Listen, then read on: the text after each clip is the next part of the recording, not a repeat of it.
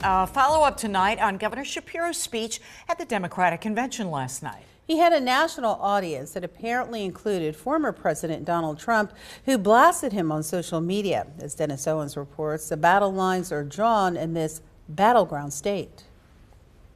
Will we be a nation defined by chaos and extremism, or will we choose a path of decency, honor, and continued progress?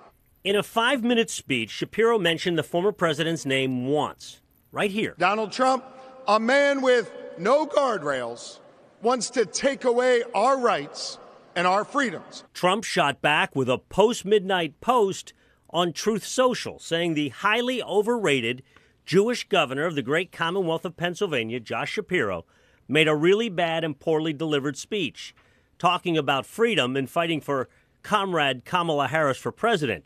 Yet she hates Israel.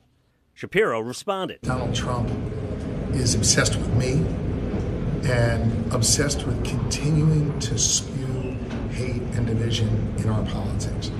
He's someone who's routinely peddled anti-Semitic tropes. Trump's post also included, Shapiro, for strictly political reasons, refused to acknowledge that I am the best friend that Israel and the Jewish people ever had.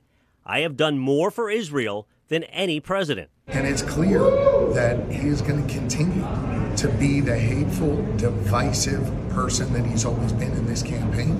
And I think given his track record, it's clear he's setting himself up for another defeat. Is Shapiro overrated? Is Trump underestimating the power of a popular governor in an important battleground state? We'll begin to find out November 5th. Dennis Owens, ABC 27 News.